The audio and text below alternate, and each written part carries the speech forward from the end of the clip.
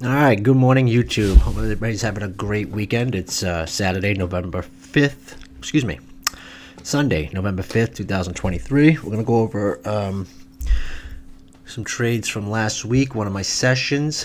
I think it was 11/2, so November 2nd, whatever day that was.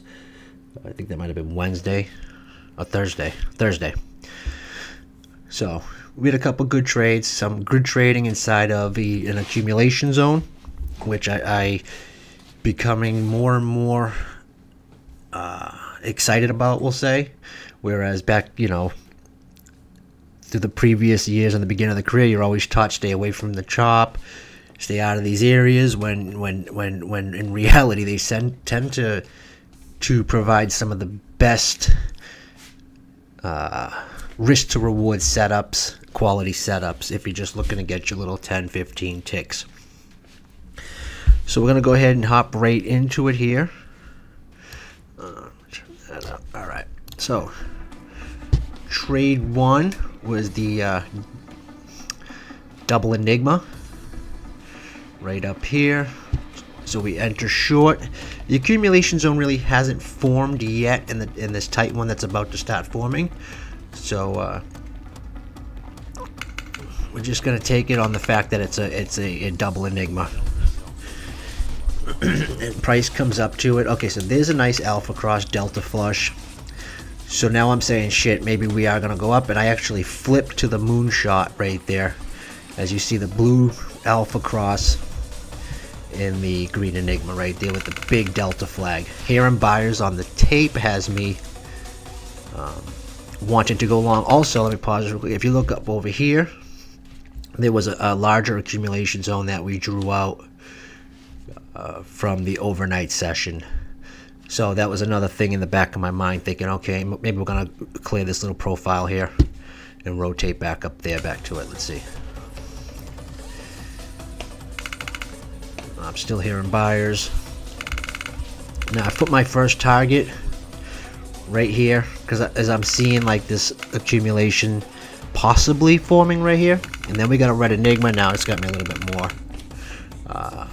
concerned, and it's a really see all these white lines. This is all from crosses right there, which tells me we could be we're definitely accumulating. We know that, but I don't want to get stuck, trapped on either side. So I'm really just looking to get out of this trade right now because my original thought process for getting in is kind of invalid at this point. So the next time price makes its way up to the top of this little area, I'm getting out. And there we go. I'll move on to the next trade. Still wasn't a bad trade. Still got something out of it. Alright, so trade two. Now I took a few trades in this accumulation zone and I counted all as trade two. So here's the first one. We got the red one at the edge of this accumulation zone. This turned out to be really good. I think we were waiting for news to come out at like 10 or something. So sometimes you can get some of these really good zones like that. So we were able to get that. Price came down. We went long at the bottom of the zone. And we get stopped out quick, but we did a true try when we re-entered. And that one was successful. But now we didn't. I could have, should have, would have held it up to the top of the accumulation zone, and that's one of my things I'm really getting better at. It's holding these trades until they come to fruition. But I heard some buyers and I kind of bitched out. All right, one more time again up here. We had a DCDM, which is now a double cross reversal, DCR, at the top of the accumulation zone. We are going short. I'm going to add to the position, feeling real confident right here. Targets were filled. And I counted this, and then look, we came all the way down. And I could have re-entered on this double red enigma too. Like, I mean, what a savage that would have been. I've been able to get the whole up, down, up, down, up, down. But just the fact that I seen it come down, watched it come back up, and I'm going to re-enter again for another drop on this accumulation zone. And this one ended up being really good. So this one I pretty much was able to hold down to the next edge of the zone. So you see how powerful these accumulation zones can be. And they're quickly becoming my favorite areas to trade. All right, trade number 3 is a power headshot. It's going to be on the Mac V over here. So we enter in, and I'm pretty sure this was a loser. I also was thinking, like, maybe I'm seeing a one-tick wonder here, but I mean, that's a little hopeful thinking on such a small time frame. This really wasn't the best setup because we broke out of this accumulation zone up here, it looked like. And we also had this J hook we could have been completing. So I think I kind of jumped in on this just because I saw the green power dot with the blue alpha. And then I get stopped out. It's alright, can't win them all. So that was trade 3. Trade 4 is another double enigma. So right here now we've dropped quite a bit. And I'm just looking for a little T1, T2 here. I think the timing was about 10:30. So I'm looking for that big reversal about this time. Also, if you notice, there's this little, when I see this little pattern here, and it's like a little tiny trap.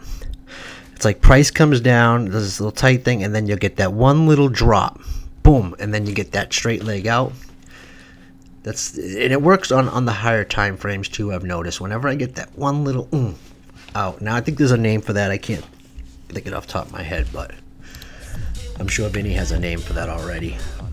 Alright, so that was trade 4. This is trade 5. We had an enigma continuing pretty much off that double enigma. And again, you see all these white lines, and these were the crosses. These are retail trying to get short down here. They saw price coming down. They continue to come down. And you can see they're all trapped down here, and the enigmas called that. So from here, we should be seeing a nice move.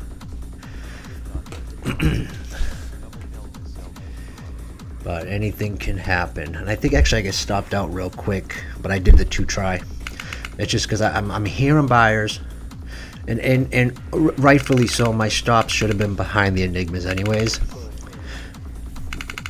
so it is what it is. I'd rather re-enter though. Then I find that what I was doing was moving the stops too big and get stopped out, and it ends up not even going in my favor. I'd rather take the small loss, wait for validation. There it is, 2 try rule.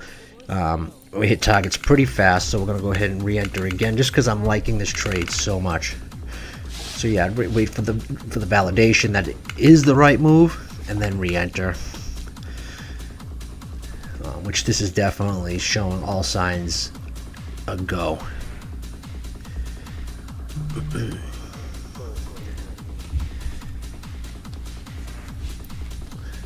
And I again, like, I should have, could have, would have. And this is why it's so great to go back and watch your trades, because you see where you could have done so much better.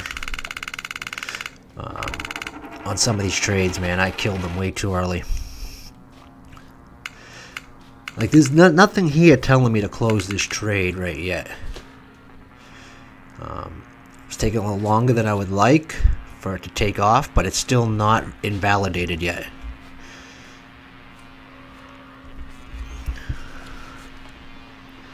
Mac V is turning upwards. We're above the ropes on the 89. We have a big power dot on the wave. Alright, there it goes. We have a delta flag, and I should have just held that. Instead, I closed it like a little B. And this is a quick trade. Headshot right here. Boom. Done. Alright, so that's the 5 trades and a bonus. And then we have the stats here. I'm trying to read this on a voiceover here, and I don't even think I can read them now. So let me pause that. They were good. Right? I think it was like 80%. I think I'm seeing 80% success.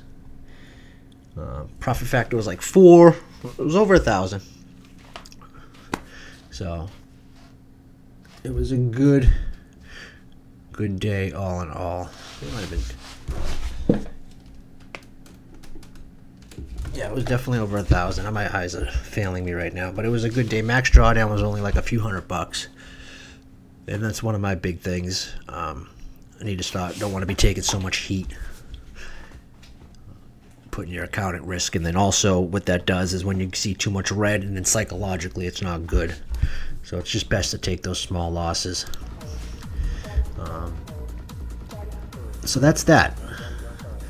Hopefully you guys got a little something from the video. I do appreciate it. Don't forget, like the video, subscribe to the channel, and join the AlgoBox Discord room. That's absolutely free. I'll put the link in the description of the video. Until next time, enjoy the rest of your weekend. Take care.